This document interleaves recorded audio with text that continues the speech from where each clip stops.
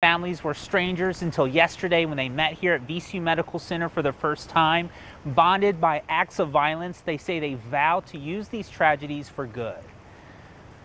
That's grandma, baby.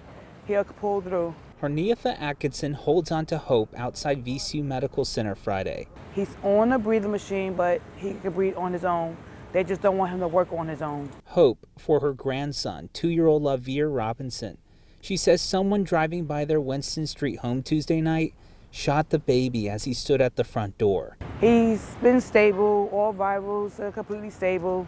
He's fighting. Thursday, someone who knows Lavere's fight well paid him a visit. Kemiyah came to see him. Unfortunately, she couldn't come in the room. 6-year-old Kemiyah Edwards survived a gunshot on Byron Street in April after she was hit while playing.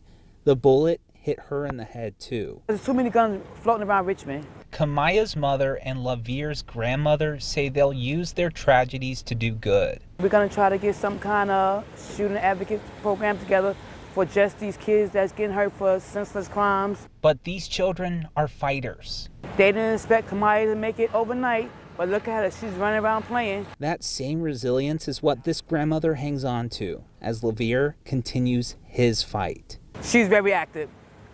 She was all over the hospital. She's very active. And I can't wait for Lavere to have that same energy again.